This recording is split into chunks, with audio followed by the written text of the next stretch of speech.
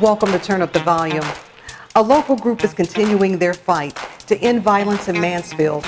Mothers United to Save, standing against violence everywhere, is bringing our community together to stand and unite to make a change. Joining me today to share their stories are Mothers United to Save founder Kay Smith and supporter Renee Williams, the mother of Skylar Williams, a young student from OSU Mansfield who was abducted by the father of her child, then fatally shot in Kentucky after a police pursuit. Ladies, thank you so much for being on the show. Thank you for having us. Glad to be here. I'm glad you are here because you do have a powerful testimony to help people in our community. And Kay, you started this organization. Can you tell us how that came about? So in 2016, there was a lot of shootings going on and just a lot of violence within our community. And so when I started to look around at who was causing the crime or why the issues was happening, I realized a lot of these young people were my friends' children, my cousins' children, you know, family members. And it was just kind of like everybody, you know, wanted to do something but didn't know what to do. So I decided at that point, you know, there's something that we got to do, even if it's just to get all the mothers together and say, hey, we are tired. We don't want this to happen. You know, if she has to bury her son, that's going to affect me, and vice versa. So I went on and kind of got behind these mothers and said, hey, you know, can we do something and just kind of shake these boys up and let them know, you know, we are a community, we are friends, and we are family. You know, a lot of them had taken baths together and played together. There was pictures of them as, you know, toddlers and little people together, and all of a sudden they were fighting and, you know, wanting to kill one another. And the one thing about your organization is that you provide help and healing. Yes. To mothers, and a great example is here with Ms. Williams. And again, I'm so happy to have you on the show. And can you talk a little bit about your situation? Because when this happened, Skylar became everybody's daughter, everybody's sister. This community loves her, and we love you. Oh, my daughter, she was truly a gift from God. I had no idea that her life would end the way it did. She was a mother to my grandson, Kylo Israel Williams, and he's such a precious gift. My daughter fell in love with a young man that at one point I believe he loved her, but then his love turned into an obsession. And she endured rapes that I knew nothing about. I think he was beating her, but she never would admit it to me. But I watched my grandson and some of the things that he does. I'm like, definitely, he saw some things he shouldn't have saw. And when she decided to get out of that relationship, you know, at first it was back and forth, like any young couple would. You know, you break up, you get back together, you break up, you get back together. But when she decided that she was done completely, man, I saw a side of Tyrell that I didn't have a clue existed. I knew something wasn't right with him, but I could never put my finger on it because I just never dreamed that it would happen. And I beg any parent that if you feel like something's not right with someone your daughter is dating, please start immediately trying to see what's going on and see if you can end that relationship where your child won't become a victim. That's all right. That's tough. And you are so strong. With everything that has happened, Ms. Williams, you are such a strong lady. I can't imagine. I don't think anyone can imagine. So you being here to talk about it and helping other people, that means so much. With you working together, Kay, how are you helping Ms. Williams deal with this? So some of the things that Mothers United to Save is at a complete grassroots effort. And so it's like I'm in a whirlwind sometimes, just, you know, people call and it's like, hey, what about this or what about that? So like I'm always open to working with people in the community, figuring out how we can work together to better not just this organization, but to really truly help people. And so when this happened, and you know, me and Renee have known each other for a long time, sometimes things are closer to your front door than others. And so this one kind of hit a lot closer to home. It also put a spin on where the direction Mothers United to Save was. It was more of, you know, violence in the streets and, you know, shootings in the streets. But we often forget that violence is violence no matter how it comes. Whether it's domestic violence, whether it's, you know, friendship violence, whatever it is, it's violent. And if it results in someone's death, then that's even worse. So we want to provide like support groups. I want to provide a space for mothers to feel comfortable to come out and help one another. You have a woman here who is completely broken. You know, you lose your baby, you don't know which direction to go, you don't know what to do, you don't know who to reach out to. Who better to help you navigate those feelings, those concerns that hurt than someone who's been there? I can't relate to Renee, you know, because I have not been there. But there's plenty of mothers out here who have walked in these shoes, you know, and they've figured out how to go through. And one thing in this city, that was one thing that we didn't have. We didn't have groups and, you know, things where women could come together and say, hey, you know, one to another, let's help one another. Let's build a bridge through this. Let's become a support system. Let's figure out how we can take our message back into the community and stop these things from happening to other families. So that's where I want to go, and Renee has been nothing but great and trying to, you know, help this get moving. It's early on, you know, and I know her pain is great. So it's like to see her fight and want to do this, I want that to happen for other women. I want other women to know there is healing after this. There sure is. You know, but when it happens to one, it's kind of like, I don't know how to deal with this. I don't know, you know, what step to take. What do I do? How do I even just get up tomorrow? You know, but someone who's been there is able to say, this is how, or this might work, or let's try this. Let's work together. So that's the hopes of this group, is not only to help with the violence in the community. I want to help the offenders as well. You know, the ones that may be targeted in this. You know, gun violence, it comes from a source. And generally it's not, you know, when you're not looking at it in a domestic violence, like it's some type of beef or some type of drama that's going on. And like you said, if we as parents and communities can pay attention and start to see these things, we can get in front of them. We know these kids. You know, at some point, somebody in this community has babysat somebody's child. So we know these kids. So if you could talk to them then, you can talk to them now. This is a community problem. A lot of the tragedies that happen, people can grieve in private, but you didn't have that opportunity to even do that, because when everything happened that day, it was not only local news, it was statewide, it was all around the country. It went over to England. Everyone heard about this, so it was like you didn't even have an opportunity just to grieve in private about that. Everybody was there. So, but what can we do to bring everyone together to fight against this? Because, like you had mentioned, seeing the signs. What I question is, where is the breakdown? Because there had to be a breakdown somewhere, Ms. Williams. Because I know it sounds like you were doing so much to protect Skylar. I was. You know, every time we went to the police station, because he had protection orders against everybody in my home. And he had an emergency protection order against my daughter, Skylar. And so he constantly broke his protection order. What he did, and the officers made it clear to us, if anybody did anything to try to protect my daughter, as far as, you know, putting their hands on this man, that my daughter would go to jail. But every time we called and said, hey, he's breaking his, you know, he's stalking her. Hey, he's doing this, he's doing that. Nothing was done. Nothing was done. We got to the point where we felt abandoned.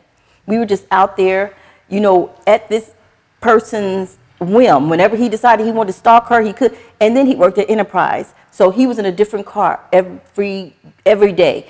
I know he stalked my baby every day.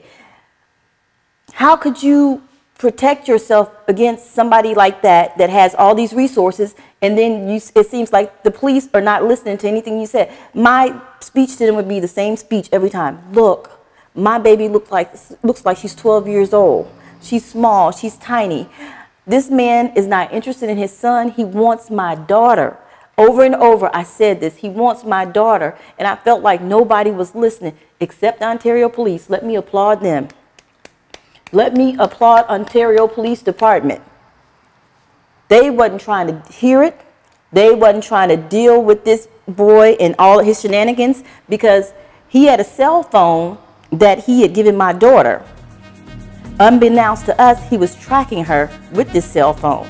I think because he was also going to be a trooper, maybe they didn't think that he was that much of a threat to her. I don't know. But it shouldn't have happened. And I would advocate for any young girl that feels like she's not being heard, because I know what that feels like. I will walk with any parent and their child into the police station and say, hey, you guys need to pay attention. We don't want another Skylar Williams to happen again. We're going to take a break, and when we come back, I want to talk about now how you're doing. Yes. Now that all this time is happening, because there is healing that is taking place, and I know people in our community, they want to know how you're doing, how your daughter's doing, how Kylo's doing, and also, Kay, the role that you're helping to bring this family together and keep the love flowing. We'll have more when Turn Up the Volume continues.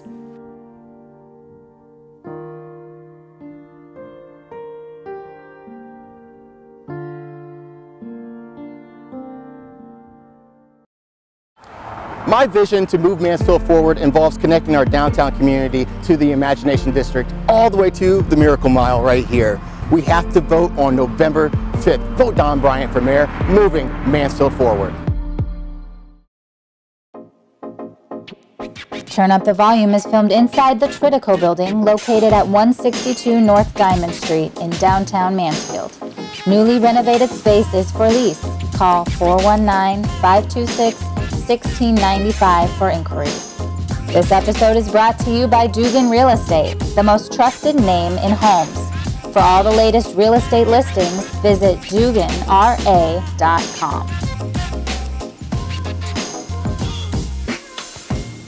Welcome back to Turn Up the Volume and our conversation with the founder of Mothers United to Save, Kay Smith, and also Miss Renee Williams. Thank you, ladies, so much for being on the show. Before we went to break, we were talking about how you were helping Miss Williams and through this healing process. And talk a little bit about that, Kay.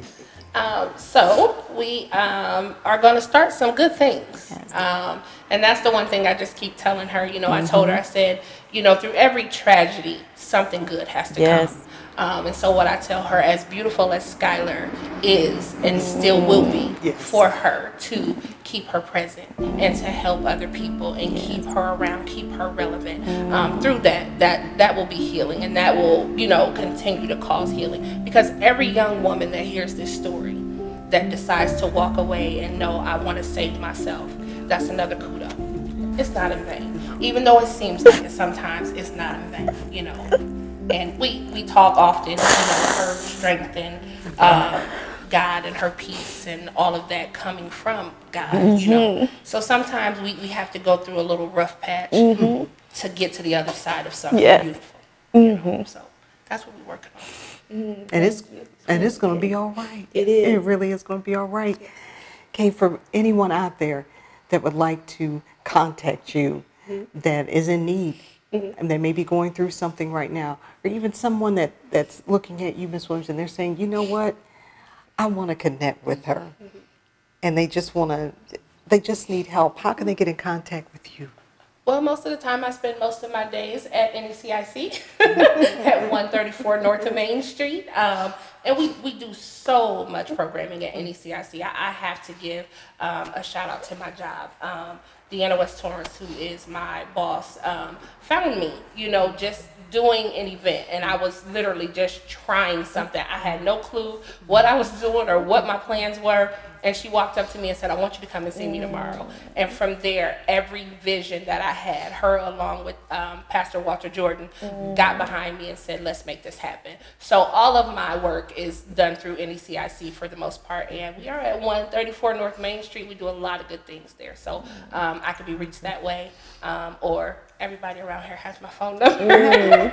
So somebody can help you find me. Oh, can you give us your number? My phone number is 419-295-2966. And I'm open, like I said, to working with anybody. If anybody has any ideas behind this, I want to hear. You know, I don't care if you think it's stupid or you don't know how to make it happen. Let's connect, because if we try a bunch of things, something's going to come out of something. And I know you also have T-shirts now, too, and I love those T-shirts because on the back of that T-shirt, you have the names. Yes. So everyone can remember. Yes. And also celebrate the life. And can you show us those T-shirts, Kay? So this is the T-shirt that we created this year, which was a new design. Thank you to Eddie Love. And he has these at his shop down on Main and 6th Street. And, you know, when I originally gave it to him, I was like, you know, Eddie, I'm not sure. He was like, well, what design do you want this time? And I was like, I don't know. You know, I said, just think of something and throw it at me. And he went, and this is what was created. Beautiful. And when he showed it to me, I was just like, I could have never told you that, but it just felt like it was exactly what I wanted it to look like. You know, because we don't see the tears at night. No. You know, we don't know what these families go through. You know, when it's all said and done, you know, families go home. People go home and they go back to their normal lives. And it is a process for that family for a long time. You know, so we forget to go back and check, or we forget to give a call. So those are the type of things that I want to keep to the forefront of this community. Let's stop forgetting about each other. Let's start loving one another. That's right. Again, you know, the way it used to be. You know. So. And I love this because every name on there, precious. Precious in every single way, and we honor them. And Kay, thank you so much for doing that. For you, Renee. Thank you. That is a beautiful shirt. Oh. It's beautiful. Well, when we come back, we are going to meet Alexis Williams, Renee's other daughter, and she's going to give us a wonderful update of how she's doing and how she's taking care of Mom, and also Kylo. We'll have more when Turn Up the Volume continues.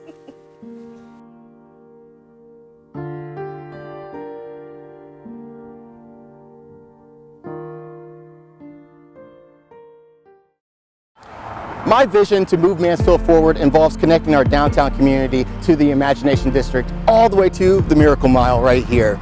We have to vote on November 5th. Vote Don Bryant for mayor, moving Mansfield forward.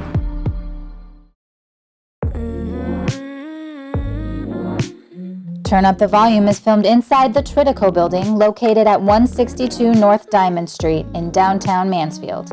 Newly renovated space is for lease. Call 419-526-1695 for inquiries. This episode is brought to you by Dugan Real Estate, the most trusted name in homes. For all the latest real estate listings, visit duganra.com. Welcome back to Turn Up the Volume, and now we're joined with Alexis Williams, the older sister of Skylar Williams. Alexis, welcome to the show. I'm so glad you're here. And we want to talk about the good things that are going on right now, because you're working, you and Mom are together, and you're taking care of your nephew, and you have been such a rock for your mom. Yes, she has. Yes, she has. Thank you. Well, right now, it's only been 6 months, and it feels like it just happened last week, in my opinion. I'm still in therapy, but honestly, we have peace. We can wake up every day knowing that we're missing somebody, but we can continue on with our day and our lives.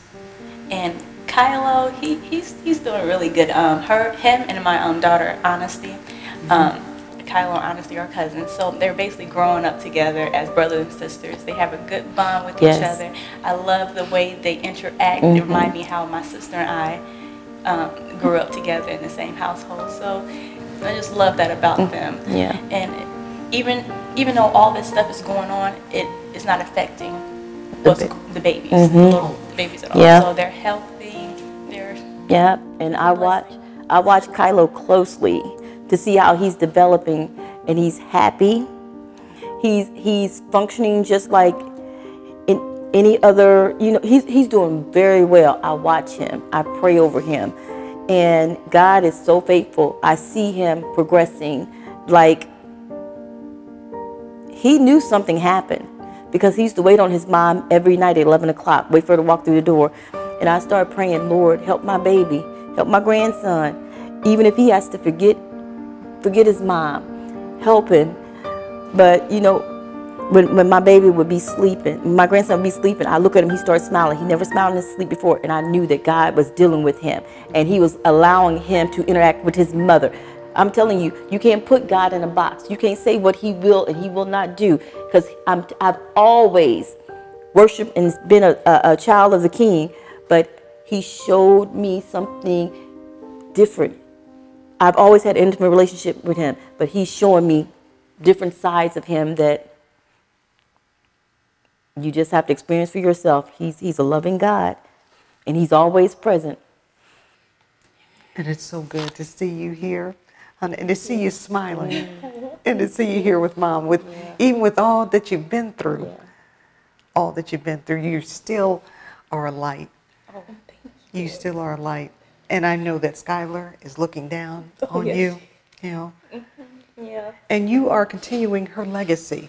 That's what's so important. You are continuing her legacy, and I do believe that you are also helping other families, and you're going to save other young girls that are. I believe that you will, and I believe that you will too. I believe. Because no parent should have to endure losing their child, especially to violence. That's a hard thing to deal with. You don't expect to bury your child. And to have to do that, you have to have the Lord with you. I don't see how any parent can go through it without him. Miss Williams, Alexis, thank you so much for being on Turn On the Volume. And I look forward to having you come back later on in the year as you're going out and you are speaking and touching more lives, because I know you're just going to have so many more great things to talk about. Thank you for tuning in to Turn Up the Volume.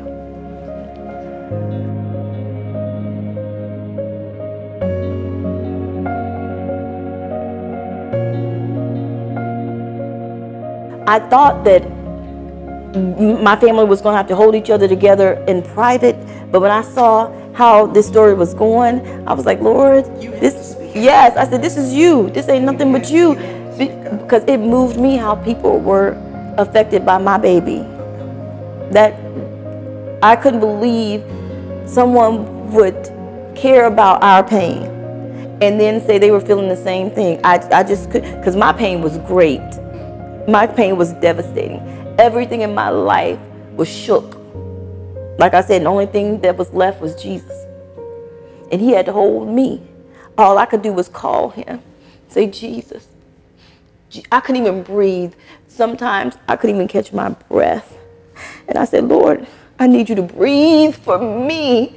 Y'all don't know. You don't know how that feels.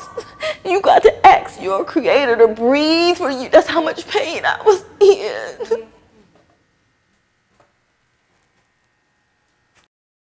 Domestic violence can happen to anyone, regardless of race, age, sexual orientation, religion, or gender. Domestic violence affects people of all socioeconomic backgrounds and educational levels. According to the U.S. Department of Justice, an average of 24 people per minute are victims of rape, physical violence, or stalking by an intimate partner, totaling more than 12 million people in the U.S. every single year. Domestic violence not only affects those who are abused, but it also has a substantial effect on family members, friends, co-workers, other witnesses, and the community at large. If you or someone you know needs help, call the National Domestic Violence Hotline at 1-800-799-7233 or go online to domesticshelters.org.